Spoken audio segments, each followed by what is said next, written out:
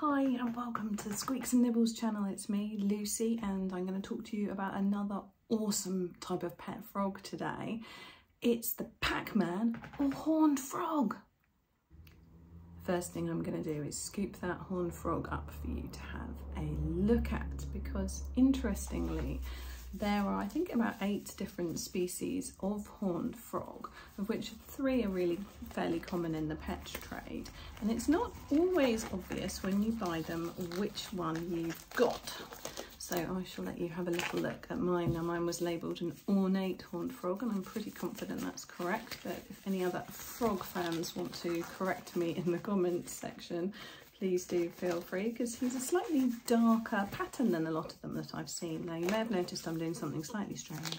I'm putting on rubber gloves.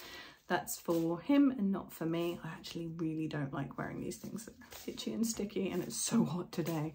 But yes, so that he doesn't absorb any of the nasty toxins and chemicals on my skin, I'm going to pop these on, pick him up so you can have a little look at him. He's an awesome guy. Doesn't like being handled, so I'm going to do it fairly quickly. I'll give you a look and then we'll pop him back in his enclosure.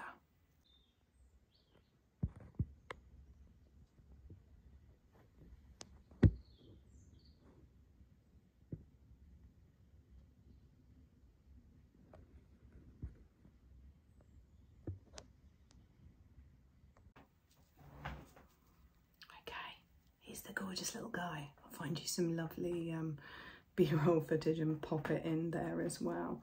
But here he is. I won't let go too much because he's a bit of a jumper despite being a round little thing. So that really was a very brief look, wasn't it?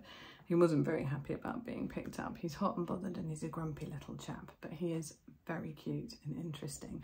And one of the reasons that they make quite good pets for some people is quite simply that they don't require a lot of interaction. If you're looking for a pet that you can occasionally admire, feed a few times a week, you will need to spray down the enclosure, but basically that would rather be left alone for the most part and doesn't require taming down and things like that, a Pacman frog is a great choice. Some of them, I have known people who've had them and they've been okay with being handled. He's not a big fan. He is only a baby though. He looks quite big when you're holding him, and he was teeny when we brought him home. I'll see if I've got some photos I can share of that too for you. But he's only about 4 or 5 months old at the moment, so really still just a baby.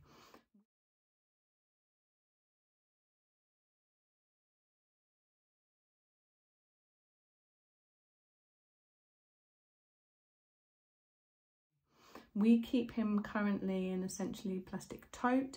Again, I'll show you a bit of video of that.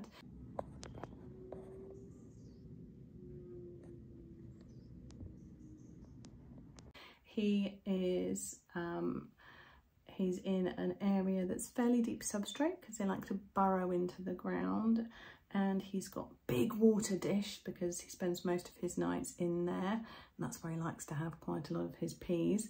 And we've also got a little cork bark den that he can hide inside, and he does choose to do that occasionally, but for the most part he'll go into the middle of the enclosure and bury himself down. Once he's a little bit bigger, we will move him up into one of the exoterras or habitat enclosures that have the grill over the top, which means that we'll be able to give him the option of having a bit of UV.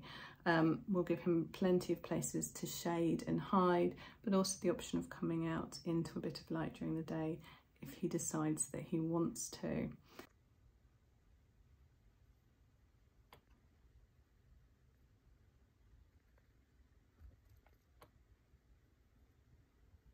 These frogs are often kept by people in quite sort of dark enclosures, and actually they're pretty okay with it, but it's good to give your pets the option of having lots of different enriching places to go and explore if you're able to do so. Pacman frogs are easy to feed as adults and a little bit tricky as babies. When we picked him up, because we were experienced amphibian owners, he was given to us fairly young with very clear instructions on how to feed him if he was not keen to take anything. We actually didn't need to do any of that. Straight away he was very keen to munch down anything that could fit into his mouth. And for Pacman frogs, what you want is basically suitably sized bugs, insects, wiggly worms. They, if they can eat it, they will. Once they're adults, you can even feed them things like pinky mice. They really are quite happy to, you know, if it's alive or been alive, they'll take it.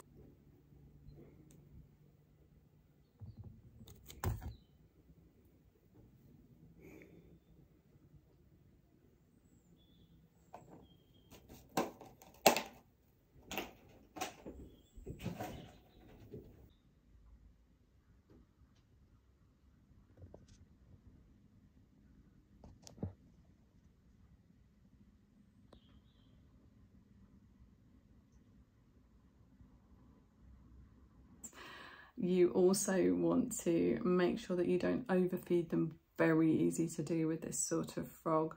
So just have a look at a lot of pictures online of what they tend to look like in terms of appearances, and you'll see pretty quickly when they're getting a bit too hefty.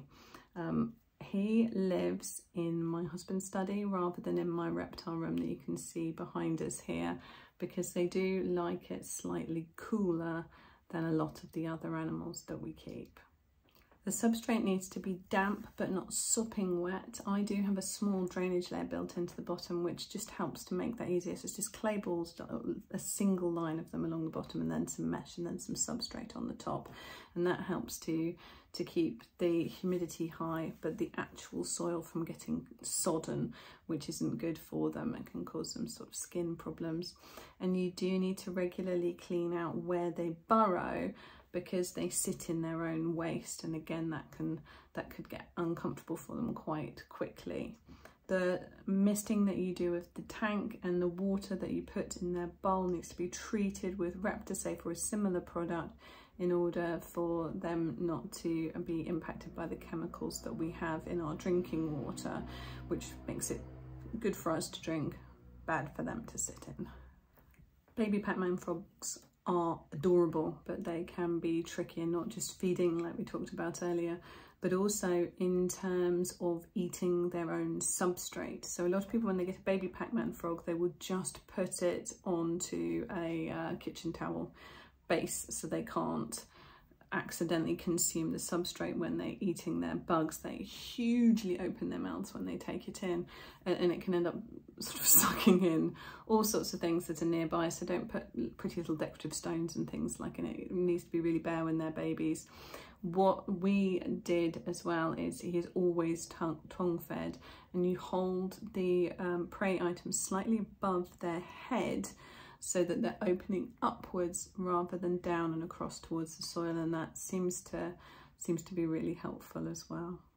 This is a very different sort of pet to a lot of things that we talk about on this channel and write about on the Squeaks and Nibbles website, purely because they are so sedentary. But it's really important to remember that just because they're sedentary during the day and they bury themselves into the burrow doesn't mean they still don't like to be able to have some space to explore and things to keep them entertained and busy. He's actually watching me now, so I'm going to turn around the camera and take a bit of footage for